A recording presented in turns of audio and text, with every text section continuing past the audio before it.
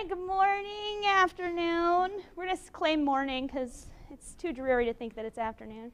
Today, we are going to be talking about poetry, and we are going to be diving into poetry for children. I have good news for all of you.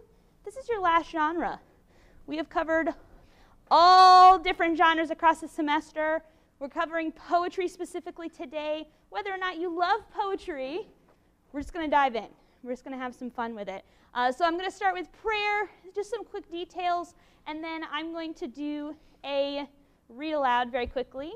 None of you signed up for poetry read alouds, and actually I believe you all have finished your read alouds. Is that correct? All right, so I'm stuck with read alouds the rest of the semester. Bummer. And I'll be doing that, and then we're going to take some notes about poetry, specifically poetry for children.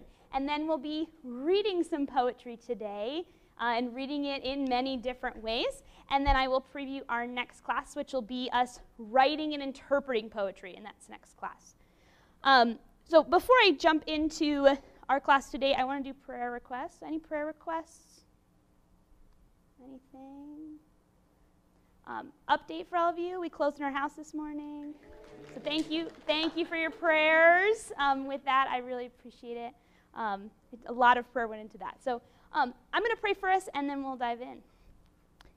Dear God, I just thank you for getting us here to this moment, and I just praise you for your sovereignty in it all. God, for having a plan, for knowing where we were going to be today, where we're going to be tomorrow, and for the health of our students, having them here with us. And God, I just thank you for the opportunity to teach here. It's such a blessing to teach these students in person. And God, I just pray for our final weeks. God, give these students endurance as they continue to work hard to finish strong. God, we look forward to seeing what you're going to do even in their lives in the next month. In your name, amen. All right. Details for you, just as checking in, you should have submitted your parent letter number 1 for me. If that didn't get in, please make sure it gets in as soon as possible. We're going to do parent letter number 2 a little later, but you can use the feedback from parent letter number 1 to help you with 2. So we're not going to work on that one yet. Like I said, you're finishing your genre records. Make sure you have enough detailed and list genre records, because this is your last chance to do the right ones. And I'll talk about specifically what to read in those genre records at the end of class so that we have a refresher on that. And then you are going to be submitting your creative element for your final project on Thursday of next week. So please make sure to submit that. Remember, it's just a statement of what are you going to do creatively in your final author illustrator video. Any questions about other assignments coming up? All right. Perfect. So I'm just going to dive into doing a little read aloud. Since we're talking about poetry today, I brought in one of my absolute favorite novels in verse, which we'll talk about a little later. My favorite poetry books, which is called Love That Dog. And that's not really why, but all the ink is blue, which I love. But this book is actually a poetry book about a boy who hates poetry. So yes. So I'm just going to read the beginning of it as we sort of jump in and think about this. And then actually next class we're going to deal with one of his poems that he doesn't understand or like. Jack, room 105, Miss Stretchberry. September 13th. I don't want to because boys don't write poetry. Girls do. Not true, but that's what he thinks. September 21st. I can't do it. Brain's empty. September 24th. I don't understand the poem about the red wheelbarrow and the white chickens and why so much depends upon them. If that's a poem about a red wheelbarrow and the white chickens, then any words can be a poem. You've just got to make short lines. And today, we're going to talk about what it takes to make something a poem. Whether or not you love it, whether or not you're like Jack, we're going to talk about poetry today. So what I'd like you to do to start is to check out Poll Everywhere. So we're going to do a Poll Everywhere. You've done it before. This one specifically has to be done through the web page. I do actually have a QR code. If you want to scan it to get to that web page, you're welcome to do that. I would like you to answer the question, what is poetry? What is poetry to you? What is poetry? So it can be a short statement that you can just type in there and submit. What is poetry?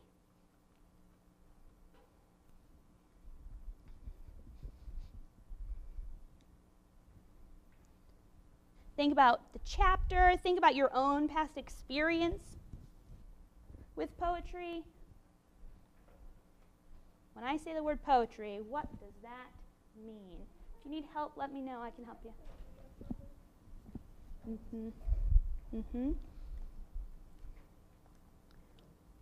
Maybe. There you go.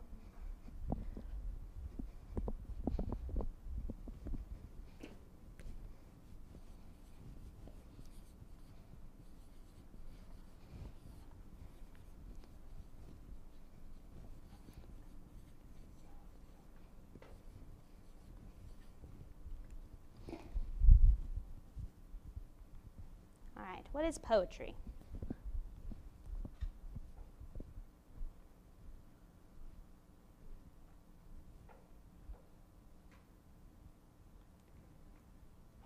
Did you get it?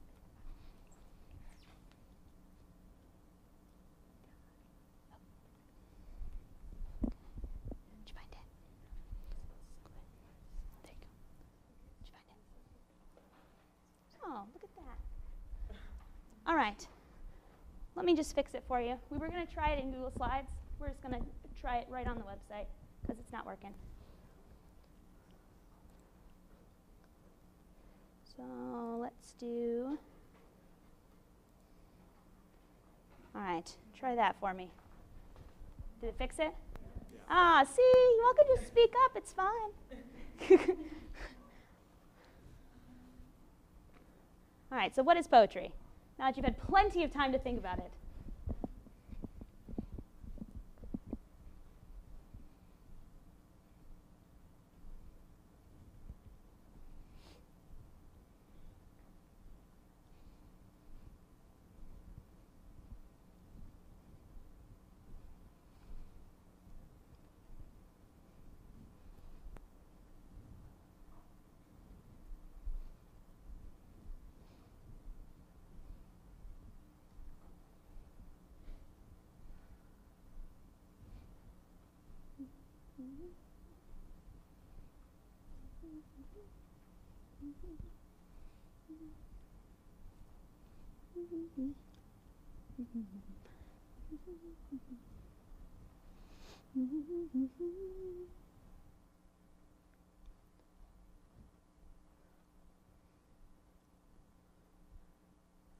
All right, go ahead and hit that submit. Doesn't have to be perfect.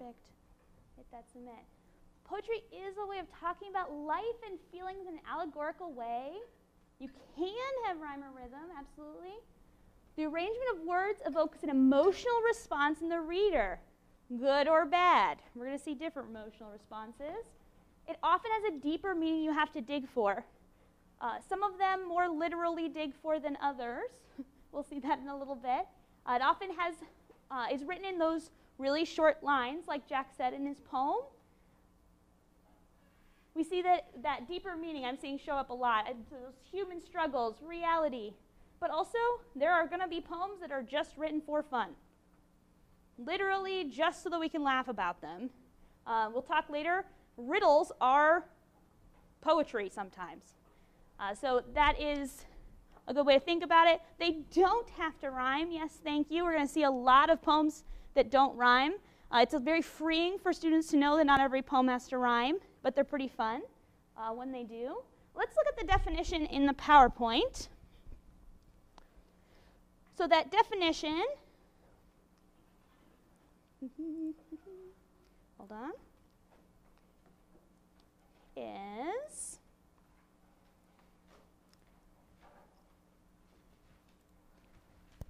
a kind of language that says more and says it more intensely than any other language. That's right out of your book, Kiefer and Tyson cite Perrine with that. It's a kind of language that says more and says it more intensely than ordinary language. And you probably have been studying poetry for many, many, many years. You probably actually were exposed to poetry before you even knew it was poetry. Your mother or father potentially sang to you as a child poetry, right? You might have heard it in at a children's reading time, because they often use poetry because it's very easy to read to young children. So you've been exposed to it for many, many years. I do want to look specifically at poetry for children. Specifically is going to have the content that is appropriate for children. Go figure. But content that also is, as we've talked about all semester long, accessible to children. Content that appeals to where they currently are in their life, similar to any other type of children's literature. Sometimes we forget that it applies to, in the same way that the other genres apply as children's literature. It also needs to connect to their emotions, to that reality. It's preferably not didactic. Someone remind me, what does didactic mean? What's that word, didactic? Claire? It teaches a lesson. So it's not necessarily, and preferably not, just for the purpose of teaching a lesson. It is for the purpose of that enjoyment, for learning different emotions and connecting to them. And it is ultimately meant to be read aloud, which is the fun of poetry, which is why I love it in children's literature. With that in mind, I want to just check in with you about your own opinion of children's literature. Of poetry. So let me evaluate for a second. I'm going to give you these smiley faces. And I want you to just choose how you feel about poetry. How do you feel about poetry? These will all, I believe, be anonymous. So yep, just put your little marker where you feel, how you feel about poetry. Poetry in general. Yep, poetry in general. How do you feel? Oh, we have no extremes yet, so that's a good sign. How do you feel about poetry? As you think about how you feel, think about, why do you feel that way? What is the reason for this feeling? Those of you who are sort of on the positive, why do you feel that way about poetry? Why do you feel a little positive about poetry? Ellen? Usually because somebody expressed how I was feeling in words that were able to make me feel that and just way better than I ever could. Yeah, so sort of a mirror. So you saw that mirror in a poetry book or a piece of poetry that you read. Absolutely. Those of you on this other end, don't be shy. I know you exist. Why do you pick that side? Caitlin?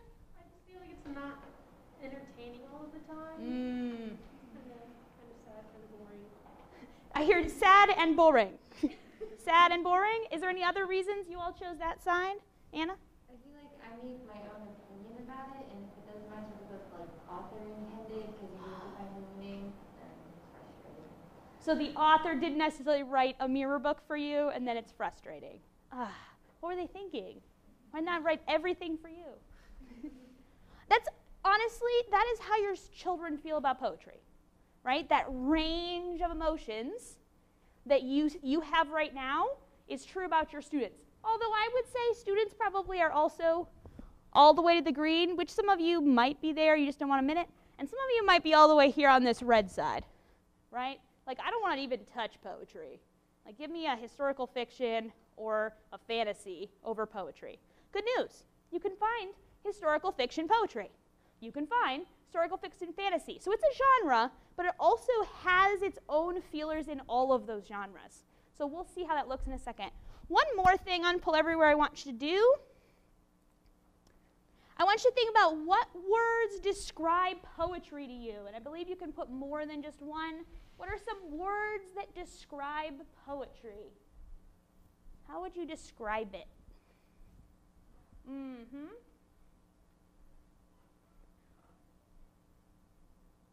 Deep, yep. Not all of it, but some of it. Fluid. Oh, I see that confusing. That's what pushes us down to the red smiley face sometimes. Ooh, dark. I'm going to read you some fun poems today, so we're not all in the dark, but it definitely can be descriptive, elegant, emotional, lyrical. Yeah, some of it. Some of it also is very clunky. It's very rhythmic. It's not fluid and lyrical, but we find that in poetry often. I see clever. Yeah, we're going to see some clever poems. Harsh. Yeah, we'll see those. Notice how confusing just comes at the top, and the rest of those words really are what describes the poem. Confusing is what happens when you read it. Still true for our students. Okay? Poetry is a specific type of text that takes a little more work to unpack. Next class, we're going to talk specifically about, so how do we interpret it? How do we help students to interpret poetry? How do we help them then write their own poetry that has meaning? But today, we're going to dive into my favorite part of poetry, which is just reading it, because you can't access it if you are not reading it and getting engaged in it. So we're going to dive into what does a poem include so that we can find those things while we are reading. So these are the elements of poetry. None of these should be a surprise to you, hopefully, if you graduated from high school language arts. And hopefully elementary language arts as well. So we have rhythm, rhyme, sound, imagery, and shape. We're going to actually do something with each one of these to have an exposure to what do these look like in poems. And then after this, you're going to look at some figurative language in your own poem books you just got so that we can use those as examples. So let's look at rhythm first. So rhythm is the beat of the poetry. So how it has a certain rhythm. Not every poem has that rhythm, but a lot do.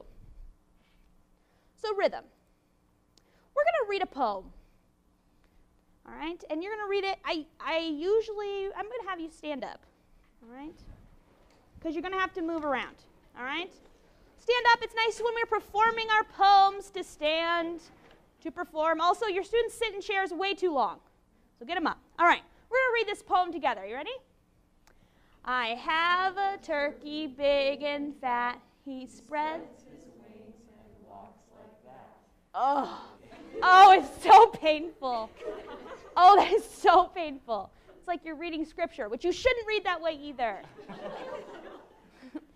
We got to do this better, because that's also why you all pick red frown faces. It's because poetry is read in such boring ways.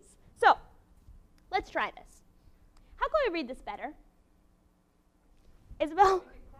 We could clap. We're not going to clap so that we can hear, but clapping would be a great way because of rhythm, right? Know that your students will not all naturally have rhythm. So clapping might sound like this through the whole poem, but we could sort of bounce to the beat. Instead of clap, we sort of have that bounce, all right? All right, what else could we do to make this better? What could we do? Anna? Just not talk like we're at, like, a funeral. Please, please. So what's the term that you should use when reading a poem? Prosody. Excellent. Prosody. You learned one thing this semester. Prosody. Awesome. So yes, we got to have good prosody. So our phrasing and how we say it needs to go up and down with the rhythm of the poem. And while we're sort of bouncing, that will help. What about that first line? What can we do in that first line to make it more interesting to read? What do you think, Ellen? If we pause by the comma, it might give more emphasis on that. It's big and fat. Mm-hmm. Oh, I also saw you do this. Big and fat. Can we do that? Big and fat. Excellent. All right. So having a symbol with it, some sort of action is going to help. So, and I think also with our prosody, having that space where I have a turkey, big and fat, right? So we sort of pause and move in. All right, what about that next line? What action could we do with that next line? Somebody, what do you have, Elizabeth? Spread your arms out. Oh, yeah. I mean, do what it says. Spreads his wings and walks like that. Yeah, if we have that bounce already, we're doing our bounce, we could just move with our bounce. Absolutely. Notice this is helping with comprehension of this poem. We're putting some action to the words. All right. His daily corn he would not miss. What do we do? Ooh, we could do this. He daily Courtney would not miss. Janessa said this. I've also had students who did literally like, which is not how turkeys eat corn, by the way, but it is helping them remember corn eating. All right, but we're going to do this. All right, he's daily Courtney would not miss, and when he talks, he sounds like this. Now, I need you to be invested. And you never want to do something in your classroom and have your students do something you are not willing to do yourself. All right, promise me you will never do that. Right? We have to be invested. And I know we're in a college classroom, but we're going to be invested as if we were in our own classroom. So we're going to gobble your very best gobble. All right? Because we know, what's the name for words that are the sounds? What's the name? What's that poetry? Onomatopoeia. So this gobble, gobble, gobble, gobble, gobble, gobble, gobble, gobble, gobble. All right? I want to see it. All right, so let's try this. Are we ready? Okay. I have a turkey, big and fat. He spreads his wings and walks like that. His daily corn he would not miss. And when he talks, he sounds like this. All right, have a seat. That is how to read poetry. When we think about the rhythm, that's why Isabel initially had that beat. This poem has a natural rhythm to it, right? It bounces sort of along. Not every poem does, but we often see that. Let's look at something else. So we have rhythm. We also have the good old rhyme.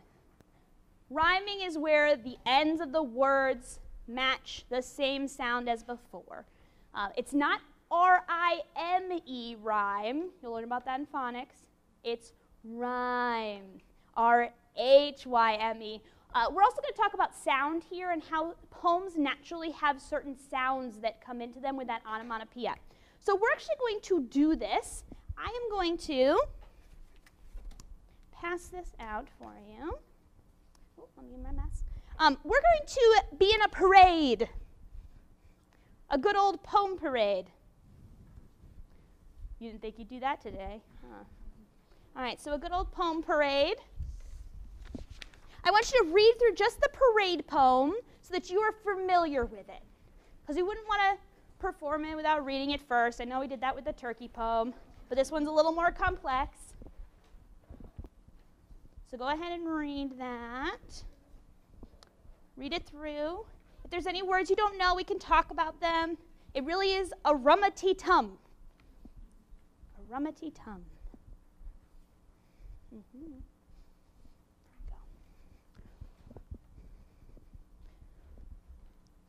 All right, try the rumma-tee-tum part with me. Ready? A rumma-tee-tum. All right, good. Oh, yeah, I know. It goes on. Look at the longer one. See how that's an extra little bit? Let's do that extra little bit. So it's a rumma-tee-tum-a-tee-tum. So it's got a little extra rhythm to that part. All right. What might we do to read this poem? What might we actually do? You're all worried about it because you know what I'm going to say. Yes, Ellen? We can get up and march the parade. We're actually going to have a parade today. All right, so grab your paper. This front row, I want you just to come on the other side of this and just stand. We're going to be spaced out, so then Elizabeth and Mason, if you would come over here. Make sure you stay spaced out for me. You all are going to just come in front of your table. Ellen, you're right here. And then spread out that direction. We're going to be in front of this table. All right, so spread out. Make sure you're 6 feet apart for me. Okay. Which way should we go, Elizabeth? What would you like to do? Which direction? We're going to go this way. All right. Now, we can't just read this. We just talked about it. You have to act it out. So, yes, we could probably walk around in a circle. That seems, okay. Of course, in a classroom, we would have practiced this a number of times before I made you get up and use the physicality with reading on a piece of paper. But you're in college. We'll see how it goes. What do we know about a parade? Based on what you've read, what might we need to have in our parade? Drums. We definitely are going to need some drums. So I need some people to have some snares. What other drums could we have? Ooh, yep, some big old bass drums. Yep. Any other drums we could have? I always wanted to play those big old, like, all the 5 in front of you. I don't even remember what they were. The quads with the 4. What'd you have over here? I forget what it's called, but the one that you like hold in your arm with one and you. Yes, I don't remember either, so we're equal. We also know, but it's a triangle. Anyone want to be a triangle? It's not going to necessarily say a rummaty-tum, but it might say a tingling, tingling, tingling. And then someone has to be the front. Who wants to be the leader of our parade with the baton? Awesome. Thank you, Claire. All right, so we're going this way. You ready? We're going to march. Please stay equal distance from the person in front of you, like a great band in a parade. Ready? We're going to say the title first. A Parade by Eve Marion. Ready? A parade, a parade, a rummaty-tum. I know a parade by the sound of the drum. A rummaty-tum, a rummaty-tum, a rummaty-tummaty-tum. Here it goes down the street. I know a parade by the sound of the feet. Music and feet, music and feet. Can you feel the sound and the beat? A rummaty-tum, a rummaty-tum, a rummaty-tummaty-tum. Stop. Whew. I haven't worked out that hard all day. All right. You may have a seat. Go back to your seat. Be thinking about other things you could do with this. Notice there's a little bit of rhyming going on in this poem. What are some of the words that rhyme in here? Mason? Tom and drum. Tom and drum. We say that over and over. Yep, absolutely. Any others? Kaylin? Street feet. Street feet. So just simple rhyming in there, but that sound, those sounds are just standing out. All right, we're going to do one more that has to do with sound. So sound is where that onomatopoeia and the other elements create interesting audio aspects. So we've now done 2, and I've helped you with them. This one is your responsibility.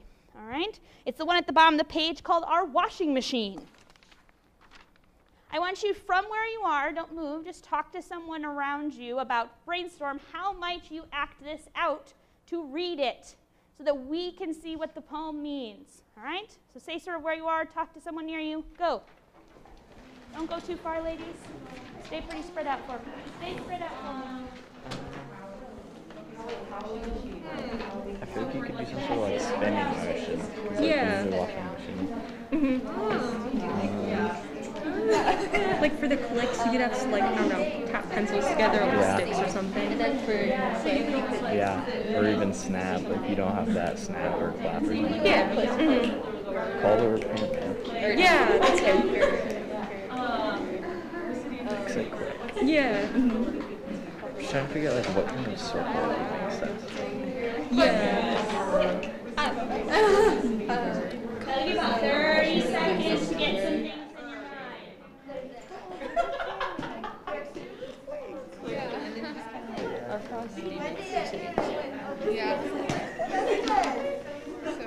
Washing machine, whistling, work. One day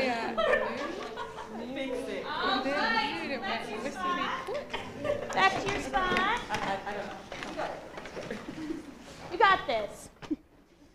All right. You're just going to do it from your spot. We're going to sit. Just stay sitting because we've done enough standing and walking. We're going to stay sitting and do this together. All right? So the poem is called Our Washing Machine. Are we ready? All right. Here we go. Our washing machine went whiskety-whir, whiskety, whiskety-whir. Oh, hold on. We just brainstormed, and we just talked about what to do with sound to make sure our students someday will know how to do this. And I see some of you going, whiskety-whir, whiskety-whir, like it's happening in your brain. Like, get into this. All right, we're going to start over. Invest. All right. Our washing machine went whiskety-whir, whiskety, whiskety, whiskety-whir. One day at noon, it went whiskety-click. Oh, whiskety, whiskety, whiskety, click, click, grr, click, grr, click, grr, click. Call the repairman, fix it quick.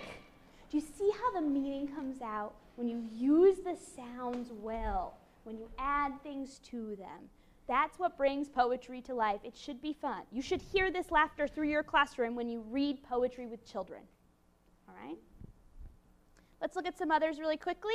We have imagery. So imagery are the images created by the words in the poem. So that's some of what you see with the onomatopoeia, but that is also with the certain words that are used. So I'm going to just bring in some imagery that you are used to. So I love the Psalms. All of those poetic books in the Bible have so much imagery, which also is why some of those books in the Bible are hard to understand because, they're poetry, right? So we have some of that connection. So our hope would be if we can help students understand a Whiskey Were washing machine poem, we're providing them also with a way to access other pieces of literature, like the poetic books in Scripture, ultimately, right? So this is one that I just love the imagery in Psalm 23. With the Lord as my shepherd, I shall not want. He maketh me to lie down in green pastures. I want you to close your eyes. Picture this. He leadeth me beside the still waters. He restoreth my soul. He leadeth me in the paths of righteousness for his name's sake. Yea, though I walk through the valley of the shadow of death, I will fear no evil, for thou art with me. Thy rod and thy staff, they comfort me. Do you see that, shepherd?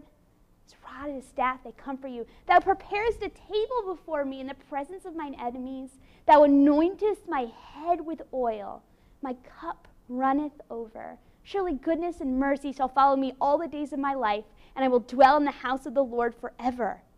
Oh, it's beautiful. Okay, you can open your eyes. That imagery, it's when a poem has elements in it so that you can see it. Like you can see those pieces. But it doesn't have to just say it. Like nowhere in there does it say, Christ is a shepherd, he's going to protect you. It says, thy rod and thy staff, they comfort me. It's using that figurative language to create a picture. That's what happens for children. Let me show you a book that has imagery for children as well. This book is called Dark Emperor and Other Poems of the Night. So this poem I'm going to show you, let me just turn on my document camera. Let me switch this over. This poem, I'm not going to show you the picture, and I'm not going to show you the title. So I want you to think about, what is this poem talking about? Oh, it's going to be hard to see. Well, you'll just have to believe me. There we go, that's better, a little bit. Okay, I want you to think about, what is this poem talking about? As nighttime rustles at my knee, I stand in silent gravity and quietly continue chores of feeding leaves and sealing pores. While beetles whisper in my bark, while warblers roost in branches dark, I stretch my roots into the hill and slowly, slowly drink my fill. And 1,000 crickets scream my name, yet I remain the same, the same. I do not rest, I do not sleep, and all my promises I keep, to stand while all the seasons fly, to anchor earth, to touch the sky. What is this talking about with that imagery? A tree. Why do you think it's a tree, Clint? Bark. And then it talks about roots and drinking, and then reaching up to the sky, but also anchoring in the earth. Yeah. But it never in this whole poem says tree. That's imagery, right? Those elements that are in there that help us understand the poem without actually even saying it. That requires some comprehension skills on our students. I love to just have students close their eyes and try to picture it. But we also would have to break it down. We also could use some of the text features. So check this out. This poem is called Oak After Dark. I wonder what it's about. But it would be great for science. So it talks about the different creatures. It talks about the chores of feeding the leaves and sealing the pores. Think about all those science concepts with leaves we could talk about. So lots of imagery. And then this is the picture. So it's sort of one of those lithoprints of a tree. So let's look at one more aspect of poetry very quickly.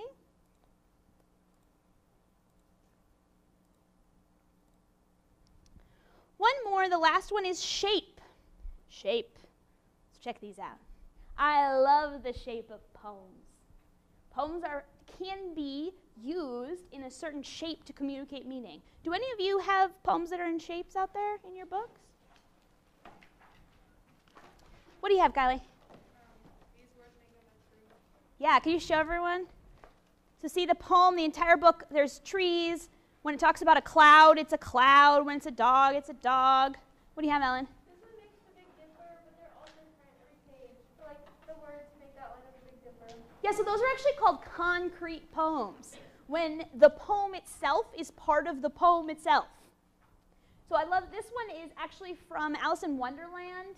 It talks about the caucus race and the long tail, and it's about the tail of the mouse, and the whole description of the tail of the mouse goes into an actual tale in the book of Alice in Wonderland.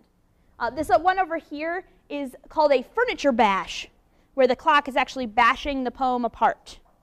So fun. The shape can actually add to the meaning. All right, now it's your turn. I've given you enough definitions. I would like you to figure out some of these terms. So I'm going to give you one of these terms, and you and a partner, literally from where you currently are sitting, are going to brainstorm what's the definition of this figure of speech and what's an example, because these are all things we find in poems that we have to help our students understand. Okay, so I'm going to give the Green Ember group, you all get personification. What is it? And an example. You all get metaphor. You all get simile. Carrie, if you could just maybe move back there. Perfect. Okay. This group gets onomatopoeia, and you all get hyperbole. All right, so talk about it for like a minute or so. Don't get too close. And an example.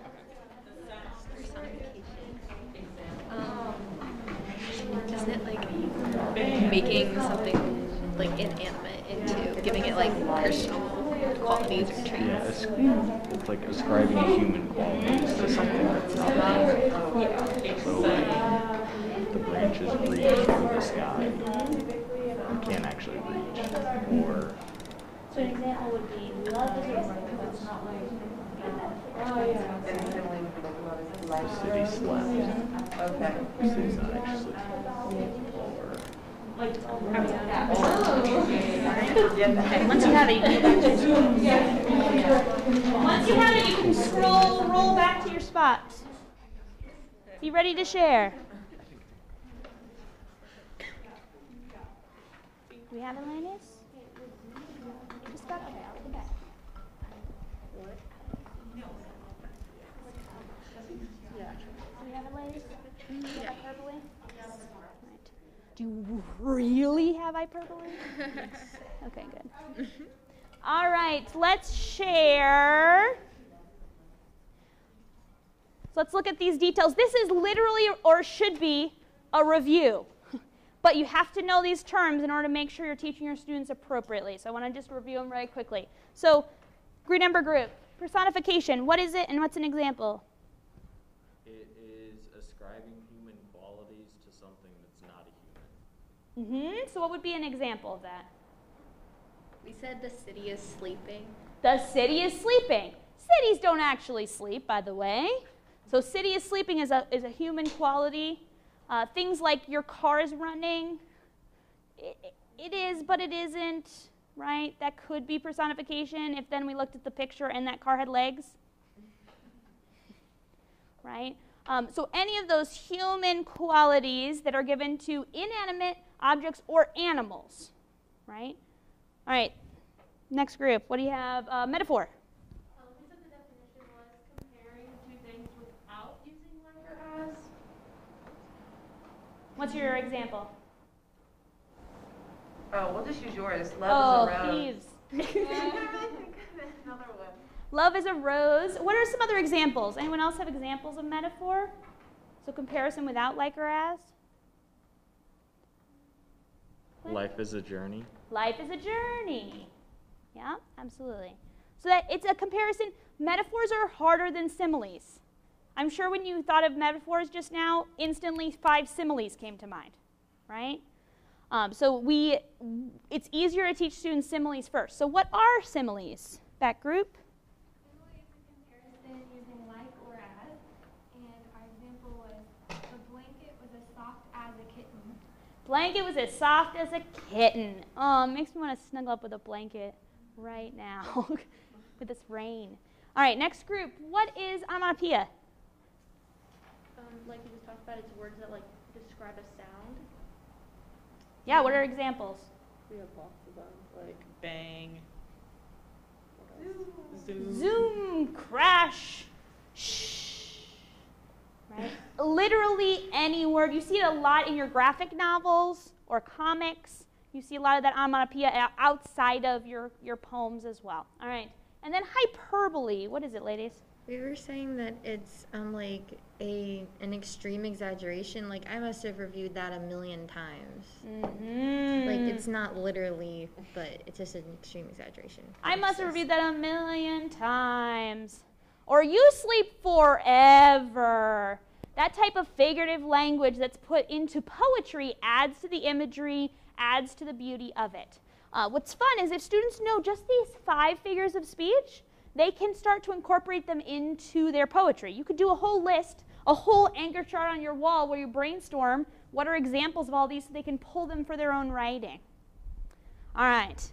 So those are the pieces that make up poems. I put the definitions in here. You all got them. Check. We move on. Let's look at some types of poetry for children. So there's a number of different types of poetry. One is narrative, which is literally just telling a story, where the poem itself tells a story. Does anyone have an example of narrative poetry in the books in front of them? Basically, if it tells a story in the poem, it could be across the whole book or just on one page. We then have lyrical, which is very much the just flowy, beautiful poetry for the sake of the aesthetics or the beauty of it. Lots of imagery. Sort of what I read in The Dark Emperor. Anyone have a poem that just is flowing for beauty's sake? What do you have, Elizabeth? Jazz, and it talks about like jazz music and has even some songs. Yeah, so music really fits in that lyrical poetry, not always, but sometimes in that lyrical type of poetry. And I'm sure if you read those in a certain way, it might sound like jazz, right? So some of the writing is that way. We also have a limerick. Does anyone know limerick poetry? This is a specific type of poetry with a specific type of rhythm, and it's very Irish. I'm going to bring you in some limerick poetry next class. It's very rhythmic, and there's a specific form it has to follow. At some point, some of you might have been required to write a limerick, and they're not easy. So that's why I'll bring one in next class. We didn't have time today, but I'll show you next class a good quality Irish limerick. And then there's free verse. Does anyone know what free verse is? Oh, Anna? I think, isn't it just when it's not any of the other ones? Yeah. Yeah, literally, it's just when you want to write a poem, but you don't want it to rhyme, you don't necessarily want it to be beautiful, you don't necessarily follow a pattern, it's just words. It's kind of what Jack in I Love That Dog doesn't like, is you just put words in short lines, and it's kind of free verse. Right? Doesn't necessarily have the sounds and the rhythm and all of that either.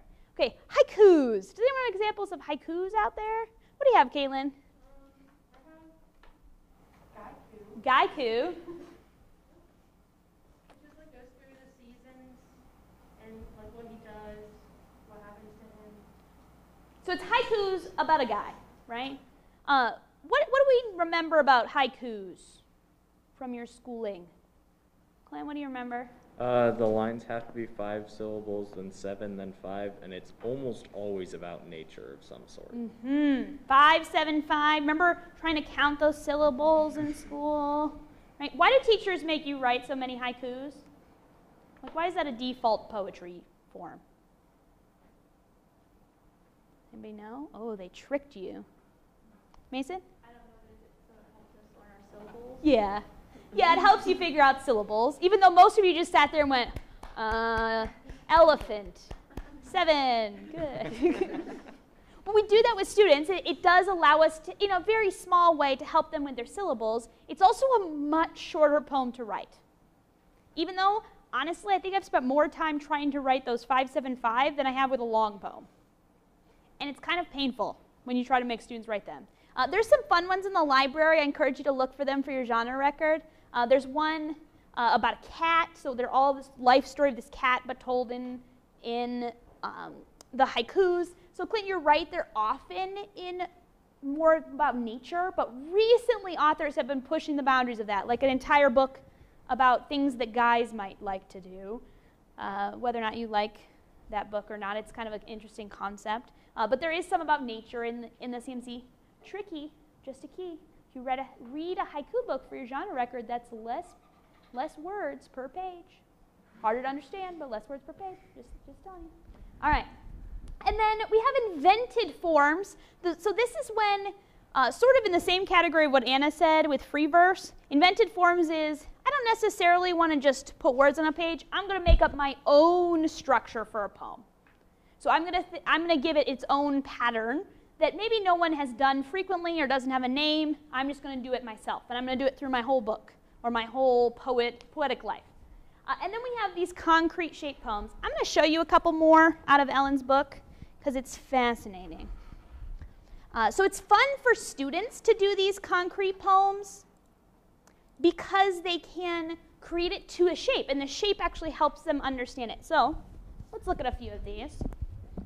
Oh, lovely. Thank you. Hanger's a good choice. All right, I'm going to switch the camera. So here's an example. I wonder what this poem's about. Hanger. So it says, I hang out in blue jeans and old comfy shirts. I hang out in blouses and long frilly skirts. I hang out in sports coats and sweaters and shawls. I even hang out with no clothes on at all. Oh, Hanger. Goodness. This one, look at this. Dominoes. Fun. Fun. Xylophone, shaped like a xylophone. This one is actually, they're using the words. It's called pop-up. The ball pops up, and then it falls back down. Someone's under it, blundered it. So this is a really fun poetic medium for your students. Have them think about what's the poem talking about. It's pretty simple. Now, to start with, I would do something like Kylie's book, where can I take this? Where I would give them a shape, and I'd have them just fill it in with the words. And then we could brainstorm a little further, because this is a little more complex. All right, I'm just going to leave these here, ladies. All right, let's look at some other forms. So those are all the types of poetry. Here are some forms that you might also see. So we have nursery rhymes. Someone give me an example of a nursery rhyme. Do you remember any of those? Nursery rhymes? Mason, what do you have? Hey diddle diddle, the cat and the fiddle. Help her out. Hey diddle diddle, the cat and the fiddle, the cow jumped over the moon, and the dish ran away with the spoon. Oh my goodness. Okay, so that's a nursery rhyme. They literally put rhyme in the title to help you remember. It's a poem. It's a very short poem. That's not why, but it helps, right? The hickory dickory dock. The mouse ran up the clock, right? All of those are short little rhymes that are poems. We also have spoken word. Has anyone heard spoken word? What is it? What is spoken word? It's a little hard to describe. Ellen, you want to try? Yeah, so the spoken word I've heard, it just seems like it's typically somebody who's talking very passionately about like a specific topic, and then a lot of times they use a lot of imagery to talk about that, and they do it in a kind of very dramatized way. So they're moving around a lot, and they're using their hands and all that kind of stuff. Yep, that's the definition of spoken word. That is spoken word. It is often a pre-written poem that is only meant to be performed, not meant necessarily to be read. It's a poem meant to be performed in a very specific way. I encourage you to look up some spoken word. There's some really great spoken word about biblical concepts out there that I love to use because it's really a poetic description of a concept. But there's others as well. So your older students could maybe do spoken word. Those 3rd, 4th, 5th graders are on the edge of being able to do very little bits of it with examples. It's very performative. Very performative. We also have songs, which we've already talked about, are forms of poetry. Humor. Humor, so those riddles, we see a lot of humorous poetry out there that's just literally for the purpose of fun. No other reason. Also note, some social media posts can end up to be like poetry. I mean, a Twitter having only that many words is actually a pretty solid form of where you can see poetry. And people use it that way. Your students might already be using it that way, even at a young age. It's a great way to talk about it. And then novel in verse. You all already read a novel in verse with Inside Out and Back Again. I was going to pull it. The novel in verse. Talk to me about what it's like to read a novel in verse. What was that like, to read Inside Out and Back Again? Or like a chapter book that was a poetry book? Mason? At first it was kind of hard to, like, I don't know, get the flow of reading like you would a normal novel, but as you get used to it, like, I don't know, after a quarter of the book, you kind of could read this normally. Yeah. Any other thoughts about novel in verse, what it was like to read so many poems back to back to back?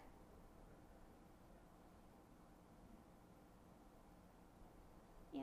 I felt like you couldn't get the same thing accomplished if it was just a normal story. Like, some of the stuff would have been, like, cut out or too insignificant, but, like, from her perspective and written like that, it, like, conveyed something different.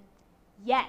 So there are certain books that only can be written best in that novel in verse format. We see a lot of those. I brought one in. There's a lot of them in the CMC, but they are actual chapter books where there are poems for each section. So this is a great one by Margarita Engel. She writes a lot about life down in Cuba. This is a great one to check out. This one, Love That Dog, is one that I just love. But it is this whole book. There's about that many words on the page, right? And actually has different poems throughout. This one specifically talks about Jack hating poetry, but also his relationship, go figure, with a dog. It's not an easy book to read. There's some hard parts in it, but it's a way to tell a story in a poetic way. We actually have seen a lot of these pop up recently because once you get past some of those poetic elements, it's a little easier for some students to read. And some students can access literature this way in a way they might not be able to with a full chapter book that's not a novel in verse. So it's a great thing to think about having in your classroom, but they're fun. So this one has a lot of humor in it. This one is historical fiction. So you have a lot of different genres that can be covered in it. So let's just briefly, as we head towards the end of class, talk about ways we can use poetry in our classroom. So I would not do all of this if you couldn't actually use these books in your classroom. Then there's strategic ways to use poetry, and there's ways to schedule it in your classroom. So I wouldn't necessarily just do a poetry unit, because then we show that poetry only should be read when you're doing a poetry unit, and it sort of segments it. One of the best ways you can incorporate poetry in your classroom is to do it throughout the year. So specifically choosing maybe once a week or every morning, you share one poem. I worked with a teacher who their morning message was actually a poem every week. And then the students would copy that poem into their journal. So just looking at it and copying it.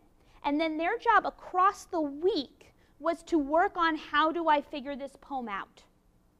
What do I do to figure this poem out? And so they would copy it, they would look up the vocabulary, and they would write down the vocabulary, they would make some guesses, they would talk about the poem that week as a class, and by the end of the week they would write up their own understanding of the poem. So the teacher would use that poetry throughout the week to help focus on different topics she was covering in her class. So if she was teaching something like cause and effect, she would pick a poem that included some cause and effect, so that the students were working on that every morning, and then she could reference it when she taught it later in the day. And so it wasn't a shared text in the class, and they were learning that along the way. And then by the end of the year, they had this large collection of poetry with the meanings inside of it. She would give them poems like Robert Frost, Stopping in the Snowy Woods on a Snowy Day. She would give them silly poems that she found, riddles every once in a while to get the meaning, but it was a really great way to incorporate it. Another way to incorporate it is choral reading. Does anyone know what choral reading is? We're not that creative. Choral reading is reading as a choir, so reading all together. Most education vocabulary you can get by looking at it. We're very helpful that way. So I'm going to read you, or we're going to read together, do some choral reading. And that is when your students are all going to read some things together, or you provide opportunities for them to continually read at the same time. It helps them with fluency. It helps them with reading confidence, so they're not reading on their own. And we've done a little bit of that with our poems already, but I'm going to show you how it works with a book. So I brought in a classic poem. A classic. Now, I say classic because I want you to be exposed to it, this old lady and her fly, but you'll see what I'm talking about as I go through. This is an interesting poem that we have just assumed is just okay. So we're going to read through it. I love this book because it has holes in it. And you'll see why. All right, so once you start catching on, feel free to join in. There was an old lady who swallowed a fly. It's illustrated by Pam Adams. There was an old lady who swallowed a fly. I don't know why she swallowed a fly. Perhaps she'll die. Here it says she swallowed a fly. Why? Okay, wait for it. There was an old lady who swallowed a spider that wriggled and wriggled and jiggled inside her. She swallowed the spider to catch the fly. I don't know why she swallowed a fly. Perhaps she'll die. Gruesome book. There was an old lady who swallowed a bird. How absurd to swallow a bird. She swallowed the bird to catch the spider. Now watch what this book does. She swallowed the bird to catch the spider that wriggled and wriggled and jiggled inside her. Help me out. She swallowed the spider to catch the fly. I don't know why she swallowed the fly. Perhaps she'll die. All right, her hole's getting bigger. There was an old lady who swallowed a cat. Well, fancy that. She swallowed a cat. She swallowed the cat to catch the bird. She swallowed the bird to catch the spider that wriggled and jiggled inside her. She swallowed the spider to catch the fly. I don't know why she swallowed the fly. There was an old lady who swallowed a dog. What a hog to swallow a dog. She swallowed the dog to catch the cat. She swallowed the cat to catch the bird. How absurd to swallow a bird. She swallowed the bird to catch the spider that wriggled and jiggled inside her. She swallowed the spider to catch the fly. I don't know why she swallowed the fly. Probably because it just was buzzing around. Let's be honest. There was an old lady who swallowed a cow. I don't know how she swallowed a cow. She swallowed the cow to catch the dog. What a hog to swallow a dog. She swallowed a dog to catch the cat. Fancy that, to swallow a cat. She swallowed the cat to catch the bird. How absurd to swallow a bird. She swallowed the bird to catch the spider that wriggled and jiggled inside her. She swallowed the spider to catch the fly. I don't know why. There was an old lady who swallowed a horse. She died, of course. Now let me tell you, this is a very old book. This is a very old poem. This poem, since then, people have been like, I don't know about that. Sort of like Grimm's fairy tales. Like, we don't use the original Grimm's fairy tales. They have been adapted because the rhythm and the repetition of this poem is wonderful for students. So you'll find there was an old teacher who swallowed a fly, and it talks about things from her classroom that she swallows. There is different holidays. You'll find that people on different holidays swallow different things. So there's some trending of this, different variations of this. Honestly, it's becoming more of a traditional poem in children's literature. So you'll see that sort of theme through things. You will also see, I used to have a teacher who had an old lady, so it was a puppet, and you actually could fit the things inside of her, so she got bigger and bigger. Anytime you can use puppets with books, it's great. I don't know about the lady who swallowed a fly. It was interesting, but it's fun to have that. Some other things in terms of classroom uses, you could just read a poem aloud. We've done that. We've covered it. You should always do it. It's lovely. Morning message I already talked about. Reader's Theater. Can anyone tell me what Reader's Theater is? What is Reader's Theater? Tori, you're just smiling like you know. Do you know what Reader's Theater is? Just like having a script and acting it out with your classmates in front of the class or in small groups. So fun. Yet again, she didn't want to say it because she knew. You all love my little cart. All right. So I brought in a Reader's Theater for us. I just need three helpers. 3 helpers. I know, you're all pointing to each other. Or 2. Tori, you want to do it? Why don't you do it from right there? Just can talk pretty loud from right there. We would typically have you come up, but for sound purposes, we'll just have you right there. Would you like to be the narrator, the pirate, or Timmy? Can I be the pirate? The pirate. It's all you. Make sure you read over your parts that you know. Would you like to be Timmy or the narrator? The narrator, there you go. Who would like to be Timmy? Perfect, Mason. Here you go, Timmy. Okay, so look over your part. Typically with students with Reader's Theater, the way it is sort of like Tori said. So it's an opportunity to act, but you would get to hold and read the script. So it's not a memorization. You're not doing lots of staging. You might wear a costume. If it wasn't COVID, I absolutely would have brought Tori an eye patch to wear, or a hook to hold, but it's really just the opportunity to have repeated reading of a text. So our students, when they do Reader's Theater, they read something over and over and over again to practice it, and then they perform it. So they get that repeated reading practice for fluency specifically. We'll talk about that again in Methods 1 when you come to me later in your program.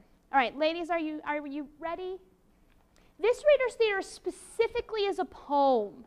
So not all Reader's Theater fits in this genre, but this is some children's literature poem Reader's Theater. All right, go for it. The whole class was excited on our first day back to school. Our teacher was a pirate, and his eye patch made him cool. At first we thought it was funny when he started yelling, or started all our classes by waving his hooked hand around and yelling, Lads and lasses! But then when Timmy Timmons broke his pencil lead in art, we figured out a pirate teaching kids is not that smart. Mr. Blackbeard, Call me Captain.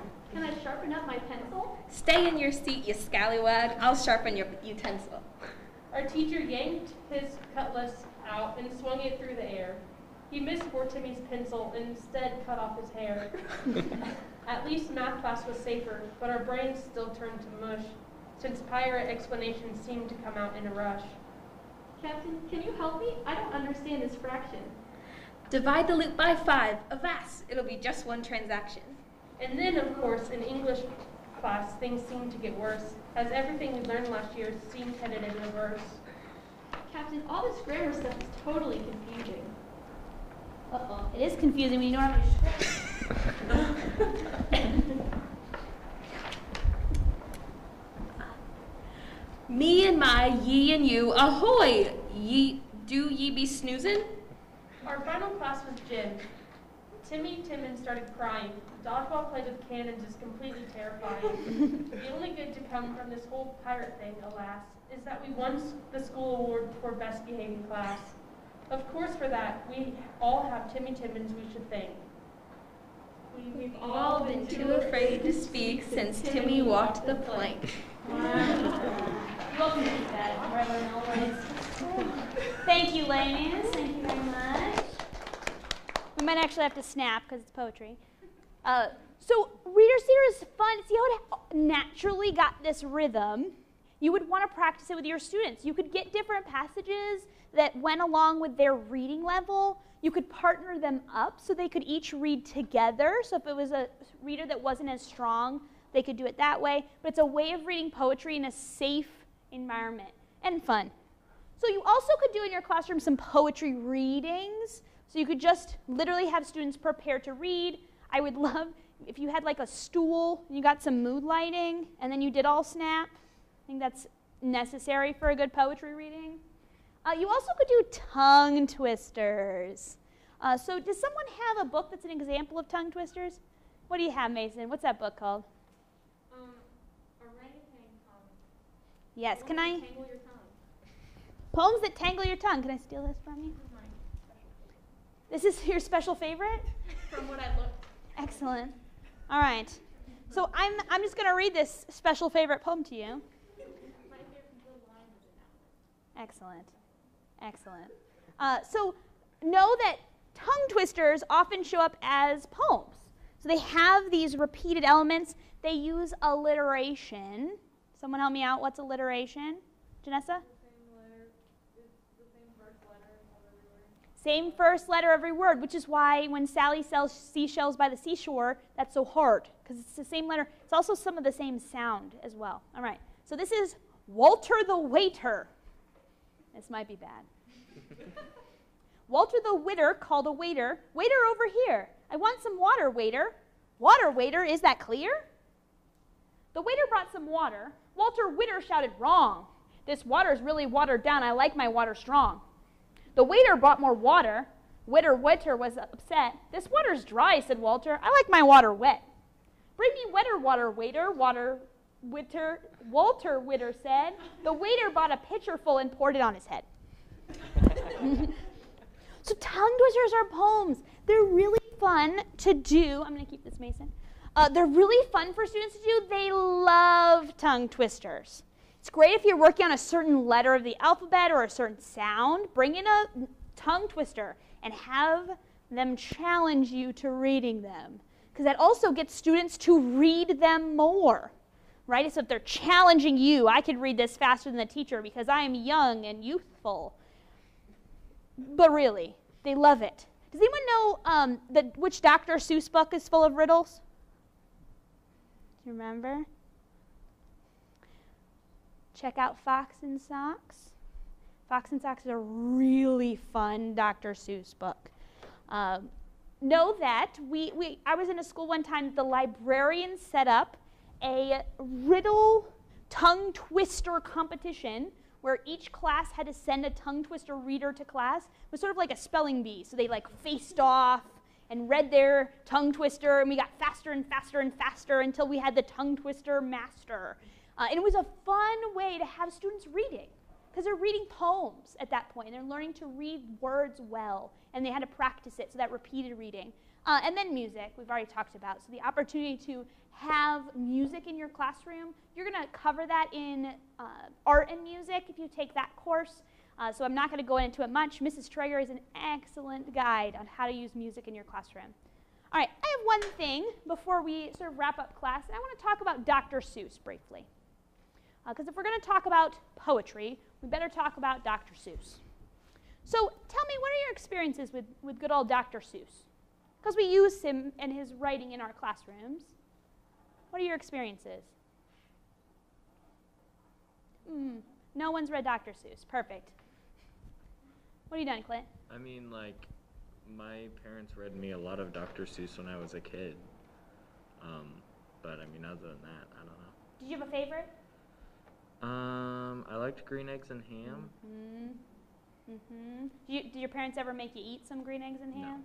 No. There's some parents. Janessa, what is your experience? We had like a Dr. Seuss party in kindergarten, and we would do, like, we made a Cat in the Hat, like, themed, like, story, and, like, made ourselves Cat in the Hat. And then we did a Green Eggs and Ham party, like, on Friday. Fun. So are you saying you destroyed your entire classroom, Cat in the Hat style? No. Is that what happened? Okay, good. If you don't know what I mean, check out Cat in the Hat. Literally just destroys their house and then cleans it up. What other experiences with Dr. Seuss? Tori? I got about 4 copies of Oh, the Places You'll Go when I was a senior. Yes!